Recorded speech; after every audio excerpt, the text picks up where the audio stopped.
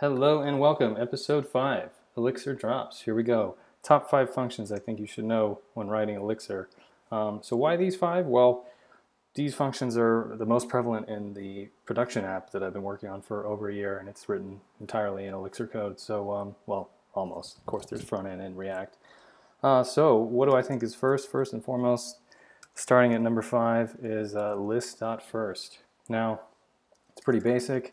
Just grabs the first item of a list. You can see the example right there above as I type it out. But there you have it. You'll see too that some people like to be slick and cool and use the HD method or function instead. But you know, these are, I've benchmarked these earlier and that they're actually so fast that they can't even really be measured against. And so I would advise against using I think it's a kernel function. I would just go straight for list first. It's more readable. It tells you exactly what you're doing and comes in very handy. Number 2, Map.get. So in Elixir, of course, when you're using your maps, you can use this function to get a certain value out of any key. So we have A pointing to A. Then we can grab that value with the key. Map.get is extremely useful. And of course, if you're looking for a value that doesn't exist, you'll get back nil. One thing I wasn't aware of, and we don't actually use this much, is you can have default values returned. So if you look for a key that's not in your map of key value pairs, then you can return some sort of default value. Very cool.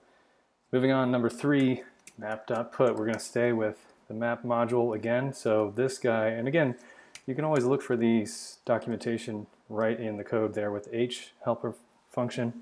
So there it is, puts the given value in the key. I think we use this over 100 times in our app because we're often, you know, putting a value into params. Oh, I forgot to put A in here. So we're going to do that. And of course, params doesn't exist, so I'll have to make it. And, you know, one thing I would say is that this, of course, is a functional programming language, so it's not modifying the original array or the original map, excuse me. As you can see in other languages, sometimes Python and Ruby will modify the existing object or data structure that you're dealing with. So in Elixir, you would have to, you know, assign a new params to keep everything going if you're using Map.put. But very useful, very helpful function, and you know, definitely used in production apps.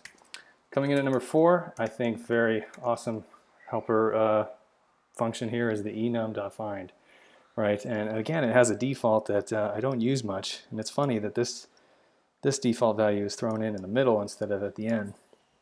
So with the last 2 functions here, we're going to look at using a function within. So this takes as an argument, the first argument being some sort of enumerable object, which in this case is a list. And we use a function to then grab that object. So, you know, if we want the 4, then we have to write a function that says we need to find a number in here that equals 4. And this can be written, of course, syntactic sugar. You can just say, hey, this is my function, and I want this first value to equal this one. And that's the same. And of course, if you're looking for something that doesn't exist, you're going to get nil, and you can have a default, which I think is so interesting. I don't use that much, but there you have it. If you want a default, you put it inside as the second argument instead of the function as the second argument. Whoa. So I think that's a little bit strange, but nonetheless, you can do that with Enum.find. So lastly, and hopefully we have enough time to discuss, is the very involved but very awesome Enum.reduce. Now this, as you can see, has tons of information about it, and there are 2, and I'll talk about both versions.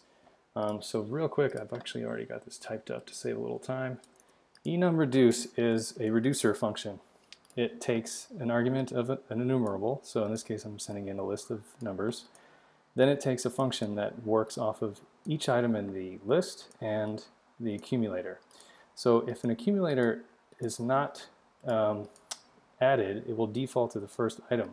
So it's important to note that this is taking 1 as the first item, and then num here is actually 2. So not saying 2 times 1 is 2, and then the next function is taking 3, and it's taking 3 times 1, or 3 times 2, excuse me, is 6.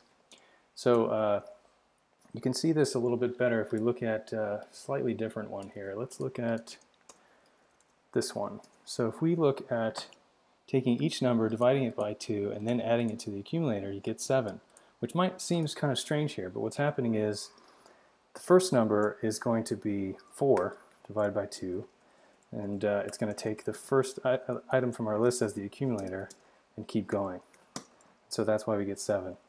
If you wanted to look at every single item as you reduce over them, you'll have to start with your own accumulator added in. And now you'll get more of an expected value of 8, because now you're saying, okay, 2 plus 2 divided by 2, 4 divided by 2, and so on.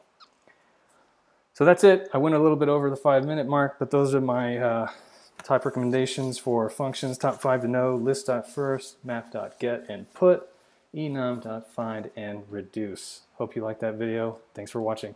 Bye-bye.